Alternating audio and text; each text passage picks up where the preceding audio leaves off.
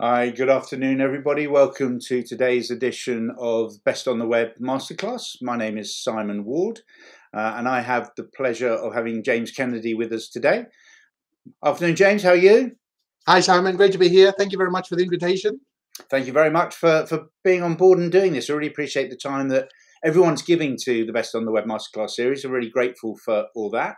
As I say, we're going to talk through the job application process from an employer's perspective. I'm not going to steal James's thunder. I'll let him talk about himself in a moment. First of all, I'd just like to set a couple of boundaries around how today's session is going to work. Well, not boundaries, exactly the opposite, actually. There are no boundaries. It's as simple as that. A very, very informal session. We want the people who have given up the time to come and listen to us talking about what things that we're very passionate about, to get out of it what they can. So it's informal. Ask questions when you think of them. That's invariably the best time to ask a question, is when you think of it. I'll get the chat up in a few minutes, so you can see and you can communicate. You can let people know that you're available to connect. We can begin to build a little bit of community around the job search NextStepZ Masterclass. So keen to do that. We have a masterclass group as well, which I'll probably pop up at the end of the session. If you want to ask a question, again, no daft questions.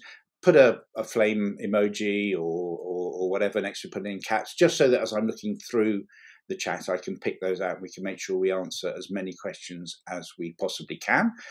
If we are so inundated, is that word? Something like that. If we get a lot of questions, sorry, what was the word, James? Inundated? Inundated. I just got the unin muddled up. Thank you. If I'm inundated with questions, if we are inundated with questions, I will make sure that James and I get back to everyone and we answer those questions if we run out of time, because I think that's really important. And quickly, before we get into it, just a couple of words on NextStepZ. So these series of masterclasses have been designed just to bring the next steps into people's consciousness. NextStepZ is a charitable initiative that is being driven by a group of coaches, HR people, recruiters, and army veterans to offer long-term mentoring support and expert job search training to either people who are going through transition, coming out of the armed forces, and that's all forces, or veterans. It's a lengthy process to get ourselves registered with the Charities Commission. We're fighting our way through that at the moment. We will go live with a community interest company in the next probably month or so, maybe 6 to 8 weeks, and then NextStepZ will exist and we'll start the process of delivering this support for people who we believe deserve it most. So that's the advert and the information on NextStepZ. So James, right. One thing that I have learned since I have been in the career coaching, job search, training environment is that every coach builds a reputation and a brand for themselves. So I have become the boring bald bloke, and I think I'm pretty good at that. I think I've really nailed that niche. So I'm over here. There are others who are famous for being the LinkedIn guru, or Mr. or Mrs. or Miss Smiley or whatever. James is unquestionably the happy bloke. James has built this brand around the fact that we can go through what is a very, very serious process, job hunting, go through what is a very important part of our life, our careers, but there is nothing that says we can't have fun. And I have now known James for, I guess, about a year. He's become, I hope, a friend. I certainly regard him as a friend. He's a mentor. He's a coach to me. I've learned a huge amount, but I have never had a conversation with James without enjoying it and without laughing about it. So I'm really optimistic, putting the pressure on now, James, that this next session for the next hour or so is going to run like that. Informal, fun, but also hopefully a learning experience for everyone who's involved. But James, as I said, I'm not going to steal your thunder. Just tell us a little bit about yourself. Oh wow! So thank you for the introduction, Simon. And I very much consider you a friend and value your advice as well. Even though you put yourself down as the old boring bloke. That's definitely not true, right? First off, hi everyone, and thank you in for tuning in, and definitely for anyone on this, right? I'm a big believer that what I'm presenting and what I'm sharing today should be of benefit. So rather than just being here for hearing the sound of my own voice, please give me your questions, give me what you got, and if you ask the question, I'll do my best between Sam and I to make sure that we answer all the questions, right? So in terms of my career and how I've gotten here, right, a lot of it has been for the last 20 years in corporate and doing a lot of different jobs, not knowing what I wanted to do. Okay, so 3 redundancies, 7 different careers, as I've talked about before, right? A lot of we do searching for what it is, right? And then there's the pain of not understanding what I wanted to do, what my purpose was, right? And also the getting ghosted, getting rejected. I've lived through all of those things, right? Being stuck in a job for too long as well. Okay, being out of work for an hour, for an hour. That wish being out of work for a year as well. Okay, so I've lived through the pain and the shame that a lot of people go through. And my background, one of the things that I've seen through all of it is all about process improvement, Simon. Right? So for me, it's like, how do I make the process easier, faster? Right? Take the shortcuts. I'm always looking for shortcuts, but also make it fun as well. Okay, because trying to make the job search fun, right? That's a statement, right? And I said, but yes, you can. Yes, you can, and I believe you can. And a lot of it is all about finding out about ourselves, right? And as humans, and in a lot of what I do, Simon, is all about understanding human nature, understanding psychology, understanding marketing as well, right? Because this is coming from a shy introvert most of the time, Simon, that hates selling himself and marketing himself. Okay, so I don't normally do things corporate because I don't know how to do things corporate, and I only know how to do things my way, right? And with that comes the caveat that I'm not for everybody. Okay, because I'm too smiley and I should be serious and you should be all of these things on LinkedIn. I'm not, right? And part of that is making up my own rules as I go along and looking at it from my perspective, right? And Simon, I just want to say, just like yourself, and there's so many amazing, career coaches out there. Great, right? All I care about, are you getting the results you are, right? And so there's so many different ways to land jobs, okay? None of it's not better than the other. It's just different ways. Find the person that you resonate with and go with that. Right? Because it's like, I'm not going to be for everyone because I'm the jokey. I'm always making jokes and having fun, and that's just the way I am, right? So I'm not changing for anybody. And I think that's really important. And that's not just about life, not just about job hunting. It's everything, isn't it? That we have to be ourselves. I saw a great quote from someone else's post that I relayed this morning, which is about the importance of not allowing those who feel they have a need to judge us to begin to influence the way we behave, because no one knows our life and no one knows everything that we are doing to be able to do everything, which is a great post, and I quoted that. And I think we just have to relax, be ourselves, and be true to ourselves in terms of our aspirations, and as well as the way that we behave as well, and how we conduct ourselves. The fun bit is really, really important. We've got our first question. Let me just pop that up. So even before we get into it, we're getting questions, which is fantastic. So I really appreciate this. How to start job search for a young guy who's searching not only just a job, but who wants to grow up as a person. So we're talking here about progression and career, creating a foundation for a life. What's your thinking on that, James? Wow, great question. And I'm going to attempt to say that name. All deals on. Apologies if I'm butchering your name there, but thank you for that question and the first question. So that was me for most of my life, not sure what it is I wanted to do, not sure, right? And the great thing about LinkedIn is there's so many people out there doing jobs that you might like, right? So the importance for me of LinkedIn is also all about building relationships. Okay, if you don't know what you want and you're not only searching for a job, but someone you want to grow as a person, right? Look to see what other people are doing, and if you like any of them, look to connect with them, right? But when I connect with them, I always remind people, Simon, build a relationship first. Okay, yeah, if you, I get people sometimes connecting and sending me their CV or their resume straight away. Okay, I have no vested interest yet to look at that for you, right? Because all you're doing is looking after yourself, right? There's no relationship building there, right? So my suggestion is to look at the people out there and to see what they're doing, Okay, and if you like it, a lot of LinkedIn experts comment on it, like what they're saying, right? Be visible on the post, but also send a connection request. And a connection request, if I ever send a connection request on LinkedIn, it's always with a message as to why I want to connect, right? So something I liked about the post or something they said, right? And connect that way and build a relationship first, right? And once you start to build a relationship, it's like, hey, I love what you're doing. I'd love to find out a bit more about how you got into that role, or how you got there, or what advice would you give to someone trying to get into something similar. Okay, because what we're doing, we're playing to people's ego as well. It's not about us, it's about them, and you want to find out more about them. I think that's great. There's a number of points to unwrap there.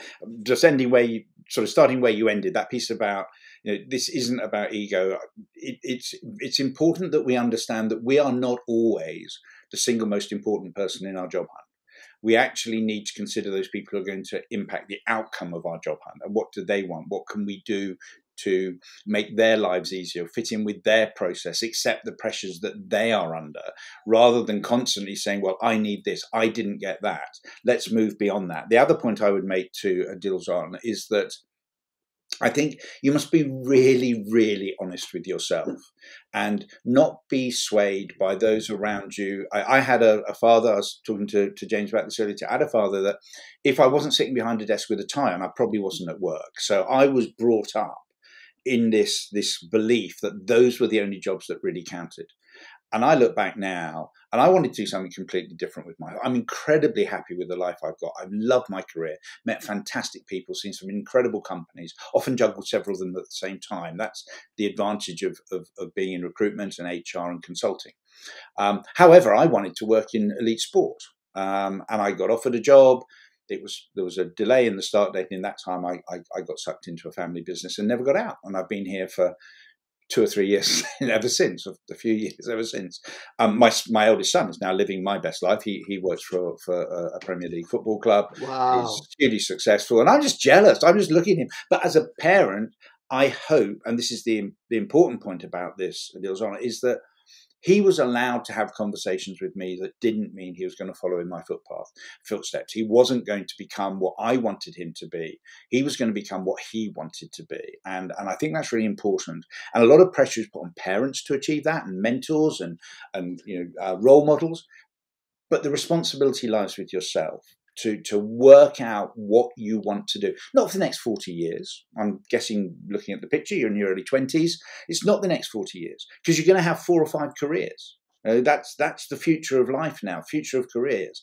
You're going to have a number of careers, but what do you want to do? What is a great foundation for that pyramid that you're going to build through your career? So everything James said, ticking the box, agree completely. And then I'm chucking it back a little bit at you and going, well, a lot of the responsibility lies with you. Find out, be honest, and once you've been honest with yourself, go hell for leather what you want. Happiness is a really difficult thing to get. Yes. But I'm a great believer that careers are there to enable and empower happiness more than anything else. So find what will make you happy. Don't get yourself tied up in job titles. Look at the elements, the criteria that sit behind that job. Is it outside? Is it indoors? Is it on the phone? Is it with people? Is it wearing a suit? Is it not? My poor dad, if I'd even said to him, well, Dad, I've decided I don't want to wear a suit in 1978, 79, whenever it was, 1,000 years ago. He wouldn't have got it. Thanks, James. He wouldn't have got it. So that's our view, and I hope that helps. We've had another question coming in as well. This is from Colin. From a recruiter, and this is exactly where we're going to go. So this is a great question, Colin. Thank you. Question, Colin. Into the right direction.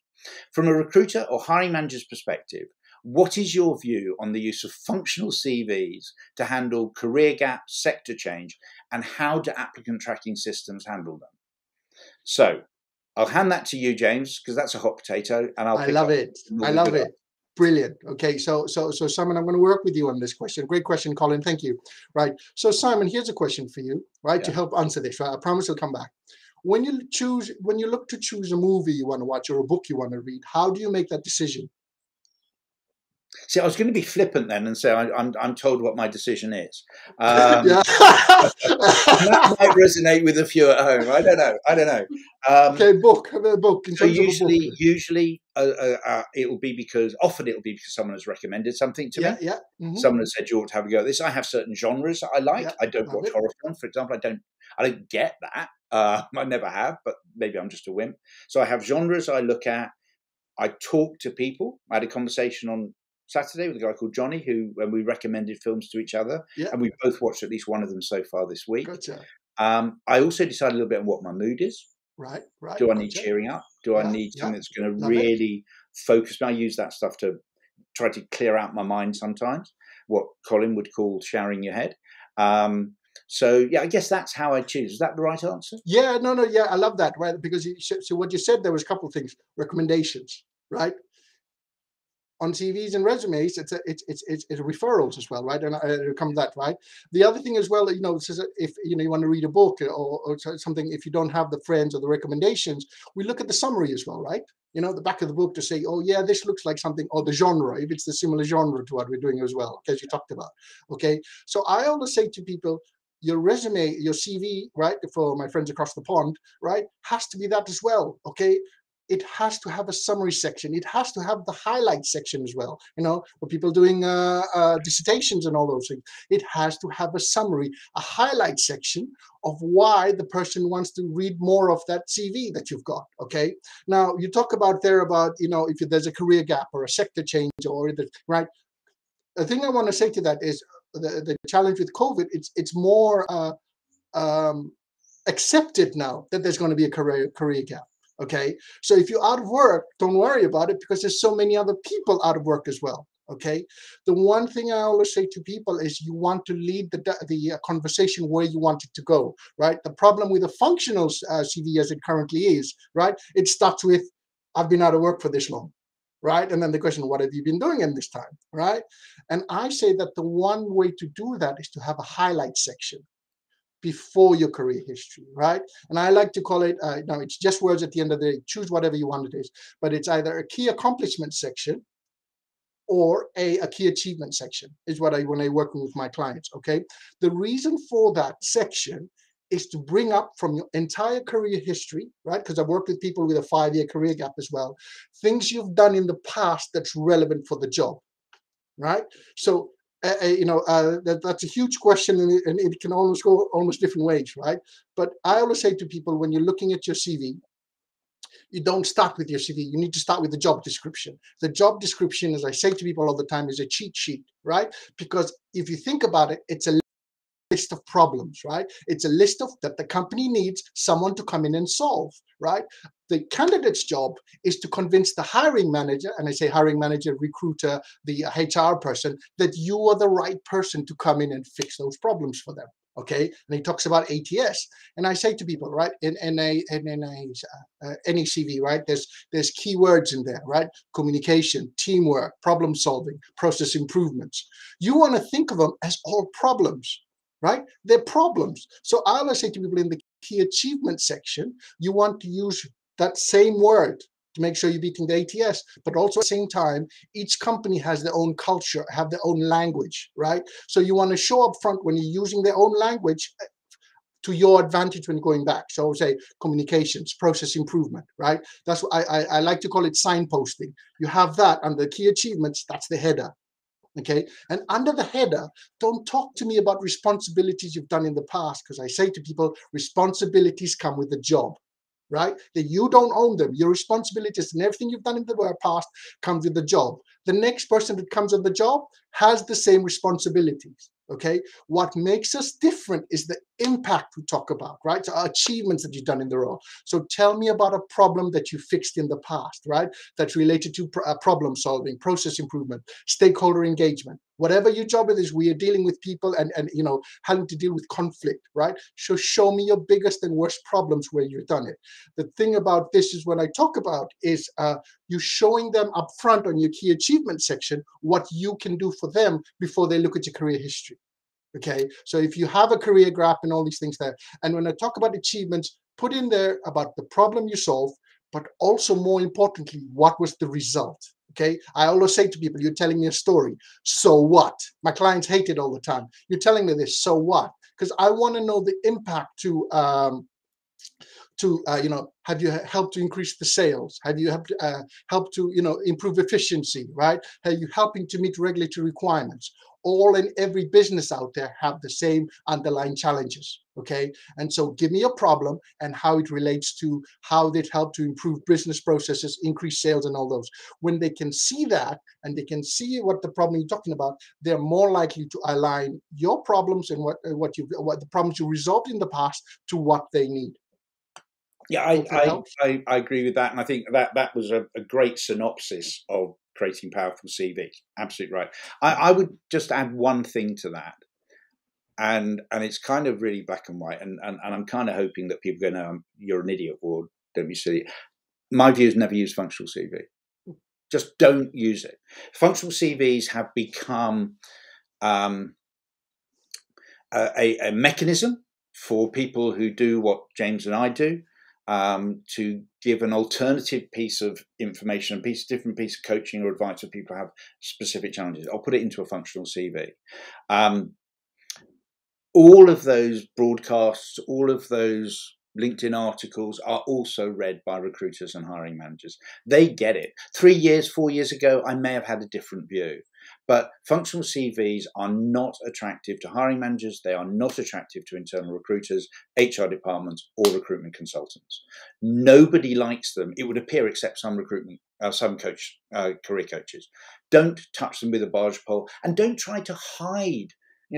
I hear so much about, here's a clever way to hide a gap in your career, or here's a clever way to answer this interview question that doesn't answer the interview question. It's a nonsense. People who are interviewing you, people who are reading your CV, do it on a regular basis. They are reading between the lines. They understand that there are functional CVs out there, and they have been sold into the market as the sort of golden answer to difficult problems. They're just not. Stick with a chronological CV, gives you an opportunity to build a story through your CV. And that story might include a career gap. Explain it. Talk about it. Yes, I know, and Colin, and I'll put it back up just so you can see it. I can't see all of Colin's question. It's a lengthy question, Colin, or lengthy observation, is that some CVs do get rejected because of career gaps, but they're going to get rejected more if the recruiter, hiring manager, internal recruiter thinks you're trying to hide it or you've been clever about it. It's a little bit like when you get asked that question in an interview, what is your salary requirement? And you respond, oh, market rate, as if the interview stops there. It doesn't. The next question is going to be, and how do you see your market rate? And you're still going to have to answer the first question, but you come across as being a bit of a smart aleck in the process. So do the homework, know what your market rate is, and tell them how you value yourself. They might disagree with you, and that's fine. That's a conversation to have in an interview.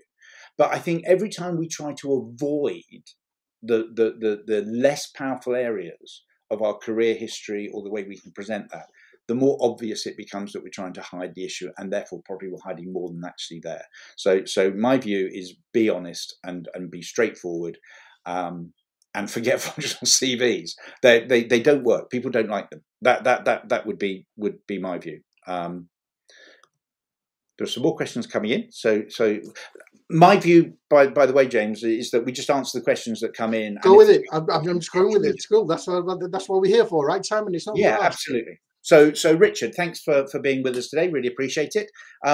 Are there common areas candidates fall down on during the application process from your perspective as a hiring? What a great question from your perspective as a hiring manager.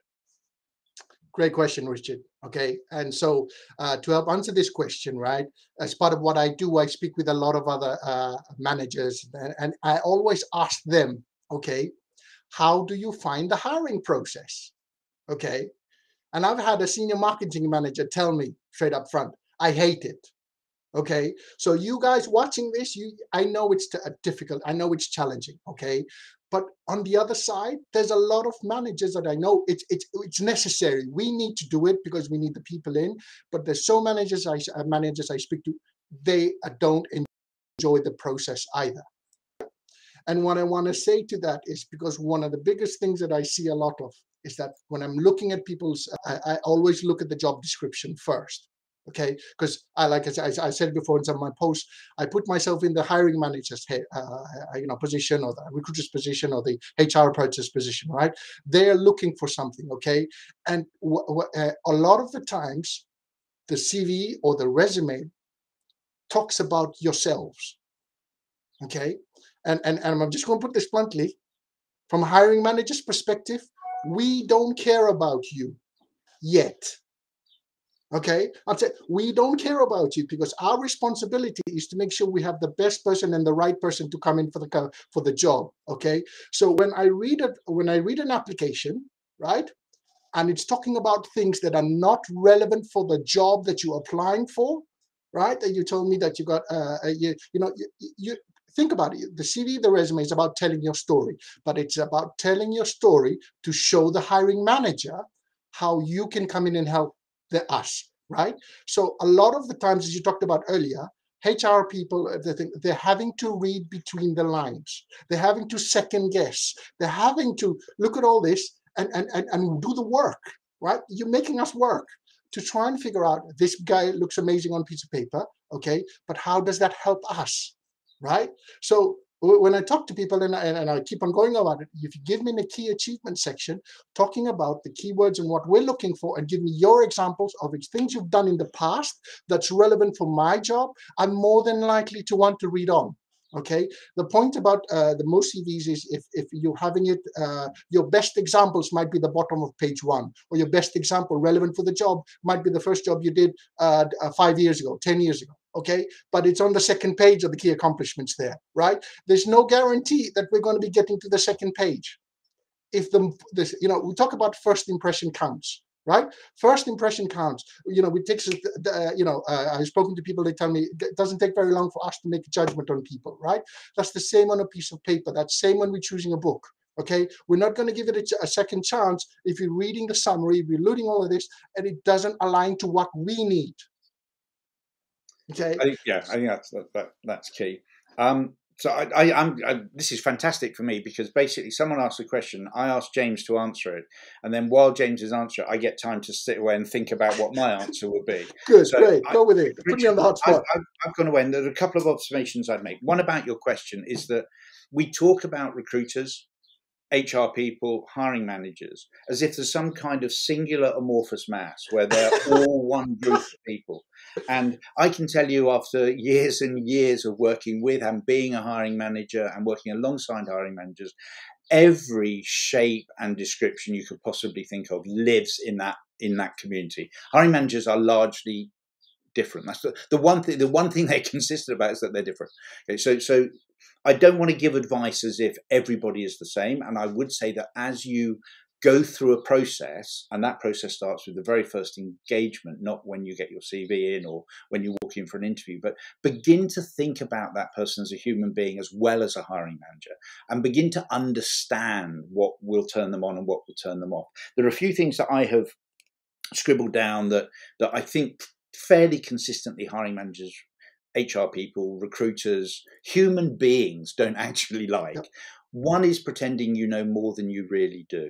So I talk a lot about talking with authority about things you know little about, because you're probably going to be talking to an expert and they'll find you out really quickly. And once you have tried to expand your knowledge beyond your base of experience and skill, and you're caught, they won't trust you again. So stick to your knitting, stay in your lane, be honest about your skill set and be honest about what you know. Don't lie. Absolute golden rule. No one likes being lied to. And once you have lied and you've been caught, everything becomes a lie. And if you're not caught, and we're talking about an interview or we're talking about your CV, it can have repercussions in the future. So you can be caught and you can still lose that job. So that's probably actually number one, or that came number two. Thirdly, think about the time, the point in the process when you ask for a LinkedIn connection request. Don't do it before an interview. You don't know them. No, take LinkedIn advice on this. Connect with people who you know primarily, especially when it comes to the interview process. We all fly beyond that, I think, more generically. But wait to ask someone to connect with them after the LinkedIn after the interview, they're quite comfortable knowing you've looked at their profile, and they'll know you've looked at their profile when you walk in for an interview. But just hold still and wait until you've met them before you ask for that connection request. Really important. You can separate yourself from about 85% of candidates and indeed human beings by just doing what you said you were going to do when you said you would do it. If you say you're going to follow up with a reference, or you're going to send a new copy of a CV in, just do it. And set in the conversation, when you make that promise, set a timeline and hit that timeline. It's really, really impressive, because so many people don't do it. I have to work really hard to do what I said I'm going to do when I said I was going to do it, because I'm disorganized. But I know how good it looks. And then finally, the other thing that I know drives a lot of interviewers mad is when you don't answer the question you've been asked.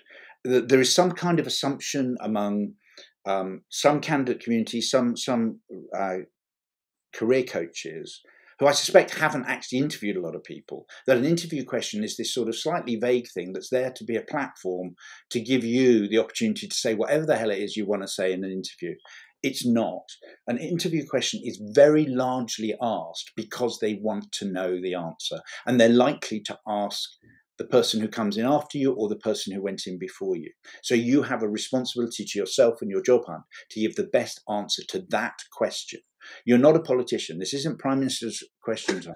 You're not going to stand up and be asked question A and answer question Z.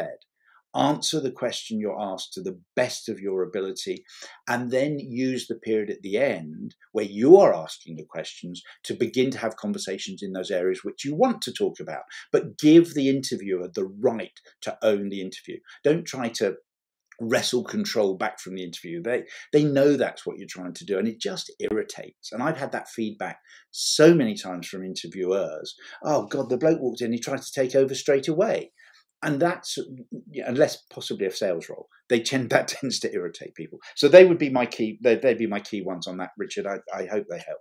And, yes. Simon, just to quickly add to that, I loved all the advice you give as well. So thank you. The other thing that I want to say to people as well is when you're looking at your CV resume and how you feel about it right now, I always tell all my clients to rate it between 1 and 10, 10 being amazing. How do you feel about your CV resume, right?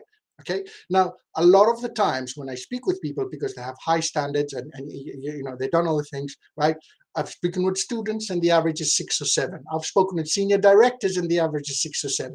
Okay. And I say to people a lot of the times, if a document you put together, right, and you rating it as the author as a 6 or 7, how do you expect a senior manager to be looking, or a hiring manager or someone in HR, to see something higher than a 6 or 7 from a document you put out yourself? Okay, so I always remind people that your CV, your resume is not just for the hiring manager. It should be a reminder to you of all the amazing things that you've already done in the past. Okay, so I said to me, that is what, that's your work, that life, you should be proud of it.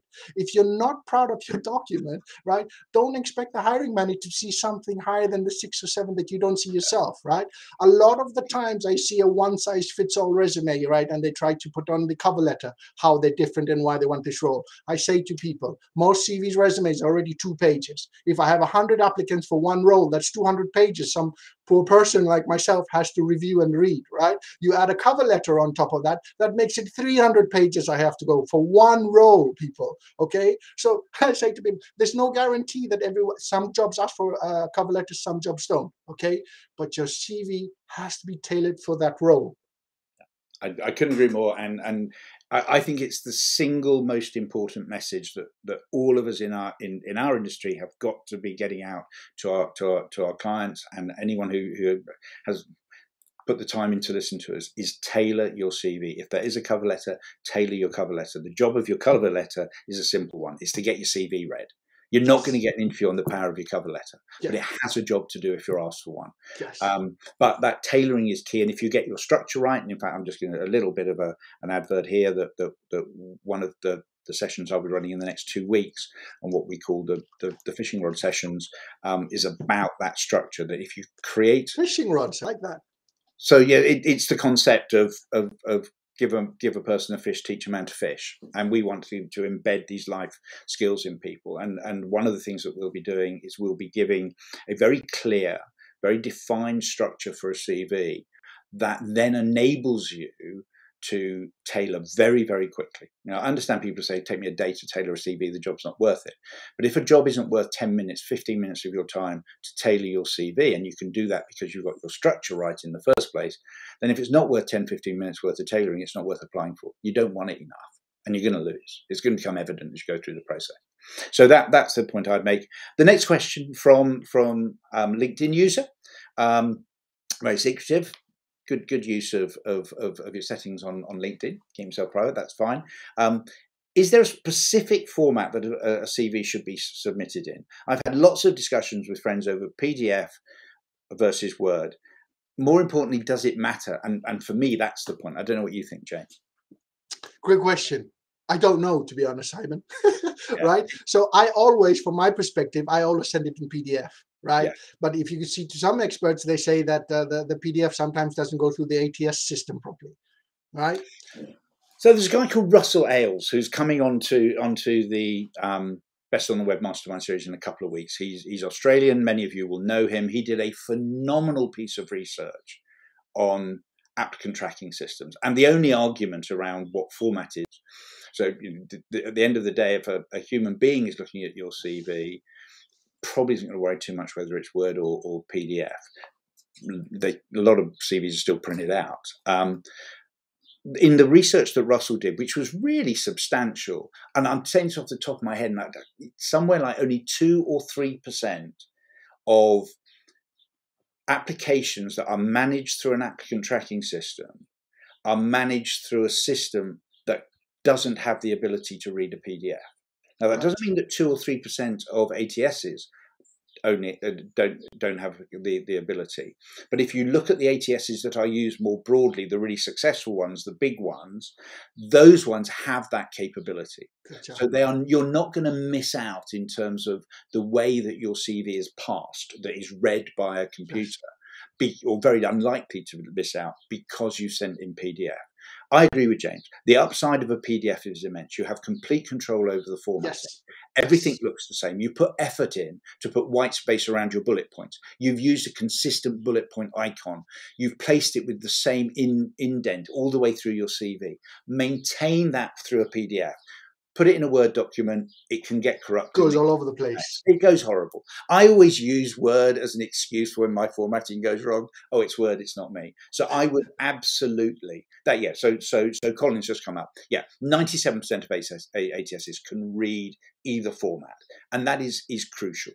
I think the point that it just really, in the cold light of day, in a data statistic based way, it doesn't matter. So I would go for control, particularly, and this is going to be slightly controversial for some of the guys who are watching or who have joined us today, particularly if you're sending it to a recruiter.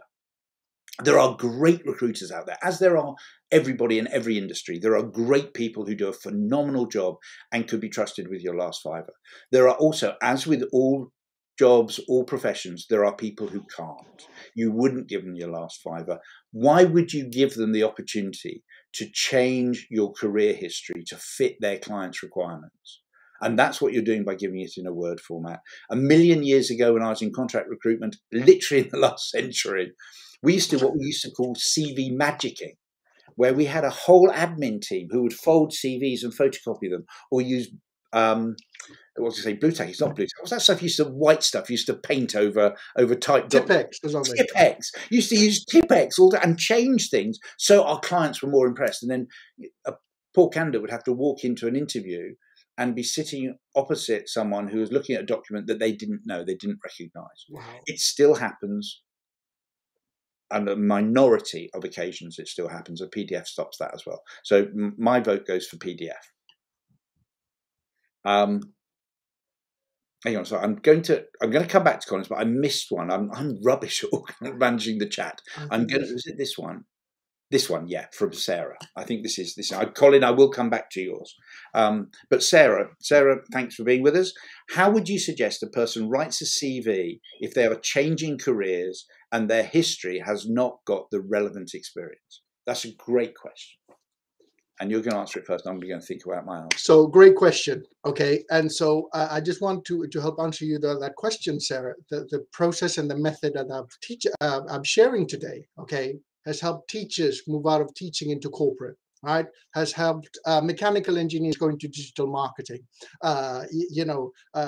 Transition. I specialize in transition and going from one to the other. Right, and a lot of these there's a lot of transferable skills from the job you've done in the past to what the job applications or job descriptions are asking for. Okay, so the process that I've talked about earlier is give me what the things that you've done in the problems you've solved in the past related to the competencies that we need. Okay, so I look at this from a competency-based view, right? And if you look at the transition, there's courses on Udemy and obviously LinkedIn as well, and all this. There's courses to show your interest as well in the career that you're wanting to get into. Okay, so you're not going into it. You're not going to having no idea whatsoever. You're doing the networking. You're taking some courses to understand that this is what you do. Because the person on the other side to say is, do they just want another job?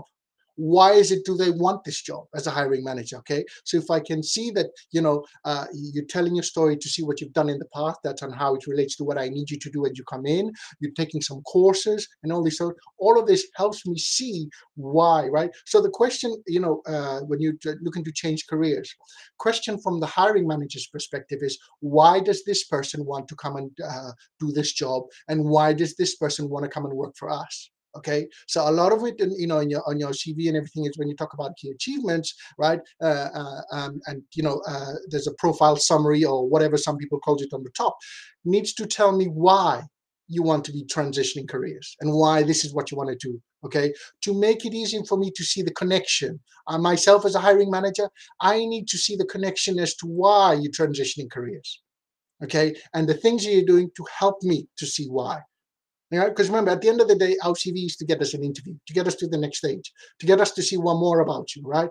And there's so many people out there that have transferable skills, but just don't know how to market it from the perspective of what the hiring manager is looking for. Does it help, Simon? Yeah, I think it really does. And I think that that whole issue of pivoting, transitioning, changing career direction, I think it's come to the fore much more over the last 18 months than it was previously. And people in the past were often doing it whilst in role. So they didn't have the urgency that I think a lot of people who lost their jobs through COVID had to do. People who were in, say, hospitality or travel or holidays, etc., suddenly had a need to get out of that industry because the industry was being decimated. I think there are a couple of things I would say is not everybody can do everything. So I had one of my big birthdays. I'm not going to share which one. Okay, it's my 50th, and it was a long time ago. I had my 50th birthday, and it's weird. This is honest, absolutely the honest truth. That was the morning. On that morning, I woke up and I realised I was never going to be a professional footballer. How absurd is that? That I had to get to that stage. Also, I wasn't going to be a lead guitarist in a rock band either, which wasn't surprising because I can't play guitar. But there were moments in my life when I just realised I'm not going to achieve something. So if you are looking to transition, you have to make that case to yourself first before you make it to anybody else. So look at the soft, transferable skills you have, the values that define you as a human being, and look how they apply to the new role that you're wanting to go, that new direction you're wanting to go in. But also through the process, if you are able to get an interview in that space, and I think the advice that James is giving about CV is absolutely spot on. If you get that interview, don't try to hide the gaps because they're going to see them. Don't pretend that miraculously you now want to do ABC, and that's something that you've been doing in your spare time since you were a Boy Scout or a Girl Guide. They won't fall for it. They'll ask you questions you don't know the answer to, and then suddenly you'll become an invalid candidate. So be honest about the gaps, but sell yourself on those bits that are aligned where you can add value through your soft skills. But first of all, make that case to yourself, because I've had a lot of people come in. SAP. I worked in SAP in 98, 99, 2000. Then I got into the .com stuff, and I saw these guys who suddenly wanted to get into SAP in 98, 99, and then suddenly wanted to get into .com technology come 2000. And they would come in and they hadn't thought through their case. So first, second, or third question I asked them, they were stammering and they were failing because they hadn't sold the idea to themselves first. They hadn't challenged themselves first. They hadn't done that piece of work. They went and found someone who did the job and sat down with that person for half an hour and find out what they thought and where the failings were. So it is possible. Apparently I'm not going to be a professional footballer, but generally it is possible if you have the right foundations to add value and, as James said earlier, solve problems in your new chosen career. And I would support anyone. And James, just turn your mic off or whatever for a moment, James, because it's going to embarrass you. But I don't know anyone in the career coaching, career clarity, career confidence space that is better for someone who is thinking of pivoting, changing career direction than James. Wow. Well, and it's an honest, and it's two reasons. James eats his own dog food, literally. No, not literally. That's a bad use of the word. Don't have a dog, but thanks. So they're the words you just throw out occasionally when you think about what they mean. No, I don't mean that.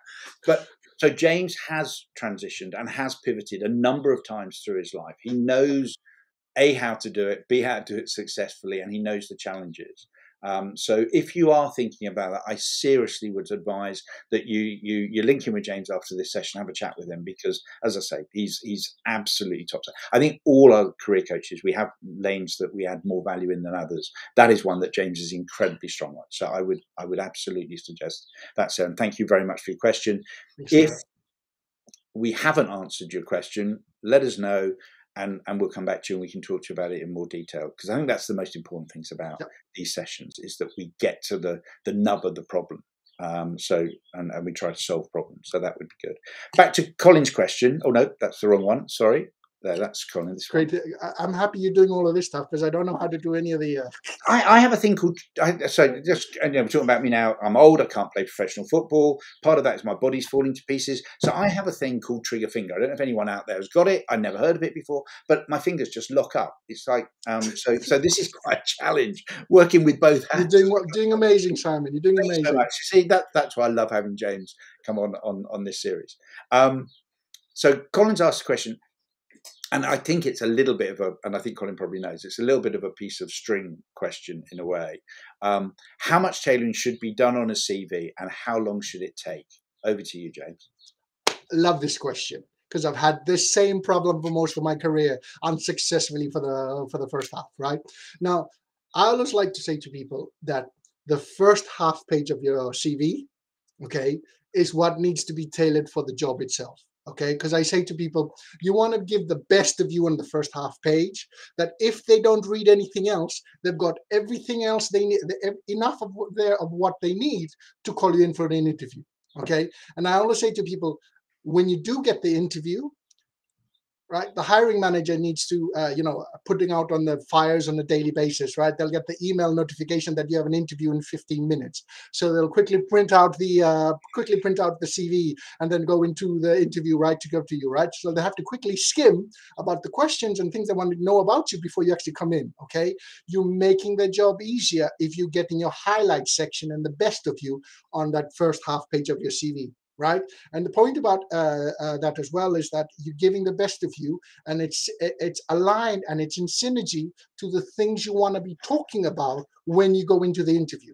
Okay, you're giving the best of you relevant to the job, and which I call the highlight section, your key accomplishment section, and you're mentioning the things that you've done, the problem you fixed, and the result. The how is they talk about in the interview when you come in for the interview. Okay, so and I always say to people that when you're looking to tell your CV, for each job you apply for, set up a folder and leave that copy of that CV in there, because with every job, even with the same job description, the nuances of each job is slightly different, right? So I always say to people, when you're talking about these key achievements, right, you want to be as humans, Simon, we try to save the best for last sometimes, right? And keep your ace up your sleeve. And it's like, you don't have that, because they might not get you to that question, or they might not get to that part of your CV. So give the best of you up front, right? And the way we do that, even if you, like I say to people, think of 4 or 5 competencies, keywords, problems that they're talking about. Okay, and then look at them and say which is the most important for that job. Okay, so whether it's flexible, so okay, this one, teamwork, is most important, or problem solving, or whatever it is, bring that to the top, right? So you can, between those 4 or 5 keywords, right, that they need, and you're going to give you examples for, make it the most important first, right? So you're giving the best of you first. Wow, that's amazing. How did you do that? How did she do that? And then go down, right? So everything is geared to what they want, and that's why you need to understand the job description. Okay. I think, again, all of those, and that relationship between a tailored CV and a job description or a job ad is so important. Yes. We talk about, and James and I talked about it this morning, we talk about, there's a lot of talk about keywords. We like to think about key phrases as well. So you're looking for those 2, 3, 4 word phrases. So if an organization describes something as a significant program of transformation, don't say a large change project. Use their language, use their words, because people like having their words fed back to them. That's one thing I'd add there. The other thing I would say is that the outcome of a tailored CV is the end point. I think we have to look at where we start. And what a lot of candidates do is they have a CV, and this is one of the reasons actually why I'm so opposed to CV writers generically. And I'm sorry if there are any watching. People who get paid for writing CVs, I don't get it, because no one wants or needs a single CV. They need a CV writing system, because they need to be able to move this through tailoring. One of the problems when you use that single CV and you tailor it for job A, and then you're going to tailor it for job B, admittedly, hopefully you've saved it in a decent protocol, so it's saved on your computer somewhere for that job, and then you use that base for your next tailored CV. It's like decorating a living room which has 5 layers of paint already on the walls. You can, of course, you can just layer another load of paint on top of it. But I know a really, really good decorator called Nobby. I think that probably isn't his real name, but Nobby. And he will always tell you, if you're going to decorate a room, you strip the paint back, you get back. Now, if you have used the same living room wall and just painted on top for your CV, and that's your approach, it gets harder and harder and harder every time. So from our perspective, it's where you start, and that's why we have a base CV, which is a repository of everything. Every bullet point you could possibly put about your accomplishments, your skills, etc., and within individual jobs as well. And then you pare it back from there. So all you're actually doing, you're doing 3 things when you tailor your CV. You are taking information out that is not relevant to the role. You are reprioritizing the information that is left, so it is prioritized against the key requirements of the role. And then finally, you are adding, probably in your what we call a solution statement, your personal summary at the top of your CV, you're adding 2 or 3 sentences, no more than that, but really early on in that summary, 2 or 3 sentences that are very specific to the major outcomes requirements of the role. And that's tailoring. And then you save it and you send it off. And then the next time you tailor it, you go back to your base CV and you strip down again. If you get your base CV right and you have all of your bullets and you have all of the points that you need and all those arguments you're going to make, and they're aligned consistently with your messaging statements that comes from an elevator pitch right at the start of your job hunt, 10, 15 minutes. It's 10, 15 minutes work to get to a decent tailored CV, maybe half an hour to get an absolutely king of the crop type CV. That would be my view. Think about where you start, create a system for CVs. Don't think you have one CV. And if you're going to use a CV writer to create the first CV, okay, but then build on it. And use what you get back from your CV writer to create your base CV, and then tailor yourself from there. Would be my views, my advice. So let's have a little look, see what else. So Colin's trying to get us sacked, I think, today. So he's out there in Northern Ireland. Bring on the questions, Colin. Bring them on. I'll have them. I love them. I love them. Assume the weather's not good. So Colin's going, right, okay, I'm going to send water. Really. So even labels this one. So here's a contentious one. So I know we're in trouble before we even start. Do you think recruiters, stroke hiring managers, do sufficient prep before interview or talking to candidates? Take it away, James. Here's my answer. It doesn't matter. Okay? Because, like I always say to people, each company is different. But what's happening for sure is, in the midst of trying to bring the current people, the new people to come and help them, they're putting out fires on a daily basis. So with the best of intentions and everything that's happening, you know, from the people are busy. Okay, and this is just another thing on the job list of things that they need to do today. Find the right candidate. I got to do everything else as well, right? Monthly payroll, everything else still needs to go happen, regardless of whatever it is, right? And I say to people, this is not something that you have control over, right? So why worry about it? All we should be focusing is us and how we take control of us and what we can bring to the table and our preparation, everything. Everything else we don't have control over. So stop worrying about it, okay?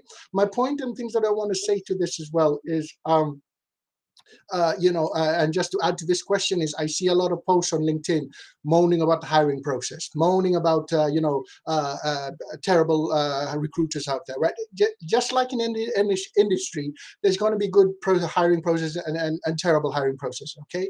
You don't have control about that. But when you're moaning about the process, you're not having that. Just think about this. There's a potential hiring manager out there looking at this, and you might be getting likes because so many people are going through the same challenges and the same thing, right?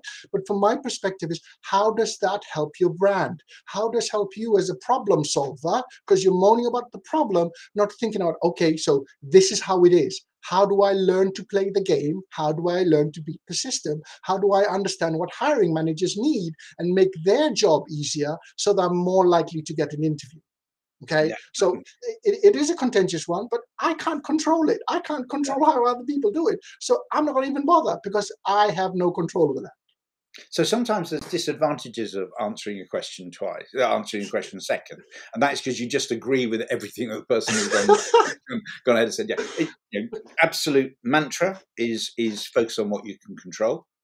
Secondly, this thing, and I'm so glad James brought it up, this thing about your online brand drives me nuts. So, and it's an issue, I think, in our industry, that at one level, we are telling you that activity on LinkedIn is really important, and people are going to look at your LinkedIn profile. They're going to look at your activity. They're going to look at your posts, your articles, your comments.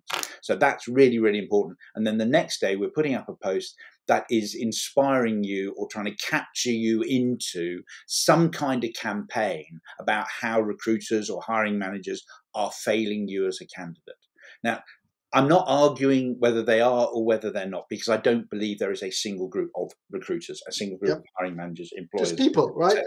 How can you categorize people? And some could be better than they are. I could be better than I am. You know, one of the reasons that I do the work that I do with the armed forces is that every single person I have met from the armed forces, whichever armed force, is a better human being than me. And I am privileged to spend time with them. So recognize that not everyone, in fact, no one is probably perfect. And that includes recruiters, hiring managers, HR people, etc. If you can't control it, ignore it. One thing you can control is the way you appear on social media. Stay positive. Ignore they're kind of like harvesting posts, aren't they? They want comments, they want likes. And in fact, people are damaging their job hunt, and they're being inspired to do it by people who are being paid to enhance your job hunt. And that really bugs me. I'll get off my orange box now. But yeah, that's really, really important. Let's have a look at this one. So Duzili, I hope. Good afternoon. How would you suggest a person writes a CV if they're changing careers and their work history has limited relevant experience? So we sort of kind of touched on that a little bit. This is more specific, I think. Yes. Okay. So again, my question is right. the career that you change into or want to change into, okay, there's got to be some passion involved, right? Why is it? So I'm a big believer that, it's not just about the job, it's something you enjoy, right? So everyone that I work with, I challenge them, right? Is that, I know we need a paycheck, right? But if you're changing careers, then you're already stuck in a job you don't want to do anymore. Make sure that the job you're going into is not leaving one fire to go straight into another fire, right? The thing about it is, what are you doing besides looking for work to show people that you're passionate and you're really, really interested in the change? Are you volunteering? Are you speaking, networking? Where do the people that in terms of networking, where are the people that are doing the type of jobs you're doing congregating? Right? And I understand, okay, so they're part of this, so I should go join in there and I should network in there so they can see your passion for what you're doing, right? I always say to people when I'm looking to hire people, right, I always look at three things, right? Can they do the job? How can they add value to our organization? Okay, and can I work with them? Right? Because the thing about it, humans hire humans, okay, and we're more likely to help people we like, right? So with all of these things, be around the people and courses you're taking to help you get the career stuff. But I always say to people as well is you need to understand the value of the work you've already done as well. Right? Like I said, I've worked with senior directors all the way down to students, right? They don't have a lot of experience. I say, yeah, but think about the coursework you've done. Think about the problems you've solved, right? My view is the only difference between an entry-level person and the CEO of a company is the level of complexity of problems they're solving, right? So you need to understand the problems that you're solving and the value of solving those problems. Okay, and that's how when I'm helping clients transition, you did this job, you did this work, okay? How did that help to improve the processes?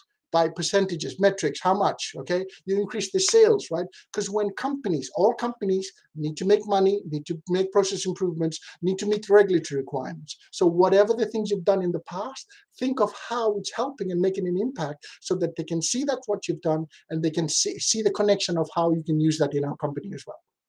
Brilliant. Absolutely brilliant. I think that just adds colour and value to what we said before. Just want to pop this up from Colin. And Colin and I, well, Colin's significantly younger than me, so he is a young member of the audience. But then most people are significantly younger than me, I'm finding, as I get along. But this is a really important point, and this is about metrics. So one recommendation for, dare I say it, younger members of the audience, keep a record of achievements with metrics to build into your CV. They are essential. That is such an, we talk about evidential data.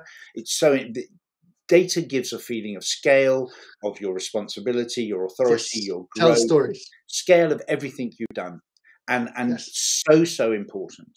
I would also add, I would add to that, as a simple addendum, is a great place to put those key pieces of evidential data, those key metrics, is into short, sharp bullet points that are organized. I did a session on bullet points a little while ago, and I learned a lot as well in the research towards that.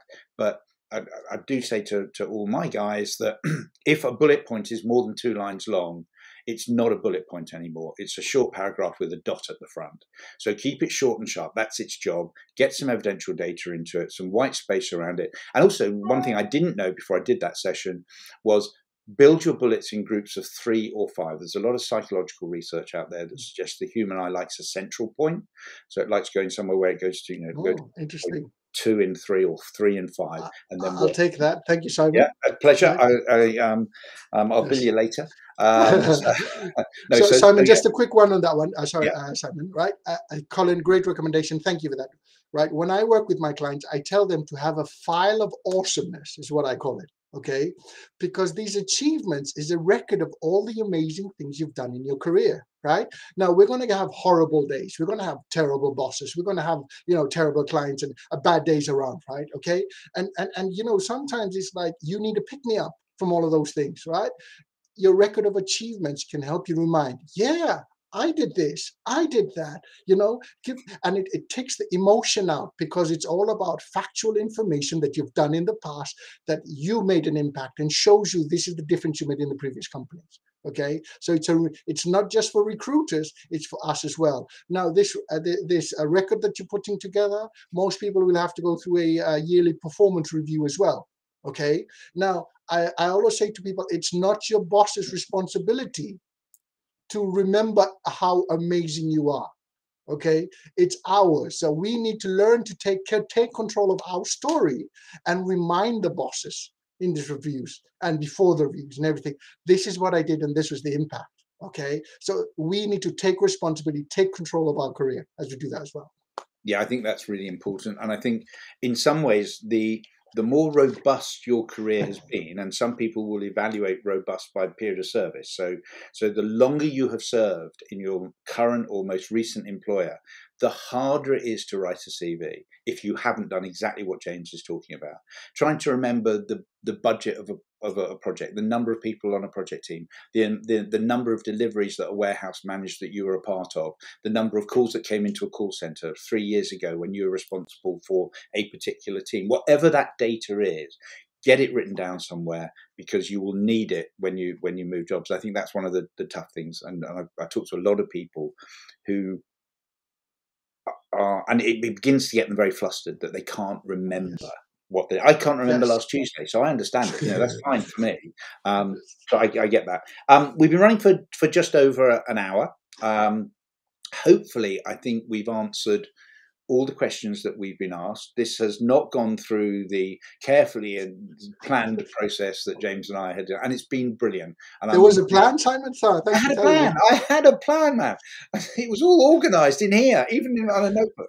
And it's been, and the level of engagement has been fantastic. And I'm really grateful for the questions that you've asked. And the event page in LinkedIn stays open now for, I think, 28 days, or it could be there forever.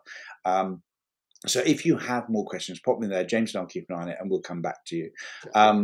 James, have you got a few more minutes? I'd quite like people to understand what you do and where they could go to get you to do it for them, if you've got a couple of minutes. Yeah, thank you, Simon. And so, from my perspective and what I'm doing, having changed careers 7 times, I always say to people, from my experience of that, is it's the importance of getting clarity of what it is we want to do with our life, right? I'm a big believer in making impact and something, building something bigger than us. And our job, especially when you spend so much time at a job. Yes, I know, I'm a realist as well. We have to pay the bills. We have to look after our kids, and responsibilities and the bills and everything, okay? But when you keep on looking and keep on searching and keep on going out of your comfort zone to find the job that you really enjoy and you would have fun with, right? That's where you're going to be increasing your value, right? And also at the same time, have more fun. Right, because I'm all about having fun, and when you're in the right job, it's not, there's a quote, Simon, that says, if you do what you love, you never need to work another day in your life, right? And through all the pain and struggles and challenges I've gone through the job search process, I'm always looking, how do I make this faster, quicker, and take the shortcuts I need, right? And that's what I help people with. Okay, so anyone wants to connect, there's my LinkedIn profile there to connect with. Want to chat? I'm happy to chat with everyone. That's not a problem. That's what I love doing. What I do is I just chat with people, right? And yes, I also have a $97 course as well that my clients have used and it comes with a 30-day money back guarantee. Everything I'm talking about, templates, cover letters, everything, it's all in there, right? And I said, if you don't like it, don't worry, just tell me it's rubbish and I'll get it back. Hasn't done yet, but there's always going to be a first time for everything. So thank you very much for this opportunity, Simon. James, it's been a pleasure, and you're not going to get away. We're going to do this on a regular basis. I've loved this, and I think it's been really valuable. And being able to just go wherever your questions take you, with faith in your guest, that's the fun bit. Pleasure. You don't know what's going to come up. Really enjoyed that. If everyone keep an eye out for NextStepZ, particularly if you are currently in the military considering transition, or if you're a veteran, we're very, very keen to offer you support when that all comes together over the next 2 or 3 months. And as we end this, I'm just going to put up a holding screen which talks briefly about a thing called the Job Search Gym, which we are launching on Monday. It is a completely free job search coaching program, 7 days a week. Every day we will be putting up coaching material and coaching sessions, sometimes recorded, sometimes live, in a structured way. So we work through a structured job hunt. It's there. There's a group on LinkedIn. There's a group on Facebook. welcome to jump in at any time. We also have a live Q&A every Monday morning. This Monday we'll have the kickoff at 11 o'clock, but each coaching session is uploaded or broadcast at 11 o'clock each morning. And then we have a Q&A on regular Monday mornings just to get everyone up and running and answer a few questions. So that's the job search, Jim. James, it has just been a fantastic pleasure. Thank you so much. I've really, really enjoyed it. I'm very grateful for your time and your expertise. Simon, it's been a pleasure. Thank you very much. And I also just wanted to say thank you very much for everyone watching that's, taking the time to put a question out there. Because, a lot of what this is, the part I love fun is helping to answer people's questions there and there on the right. So then I don't have to do any prep. So this has been great. This is brilliant. Yeah. And I will persuade James to come back and do this again, and we'll pretend we have a topic, and then we'll just open it up to everything that anyone wants to talk about. Definitely. So most of all, I would just like to say thank you, and thank you for giving us your time. We never forget the privilege it is to have people give up their time and listen to us. So I'm very grateful. I hope you've had some value out of it. Loved it. Thank you very much. Masterminds every week. And so that's it from me and James. Thank you so much. And hopefully we'll see you in a week or so. Cheers. Thank you. Take care. Bye. Bye.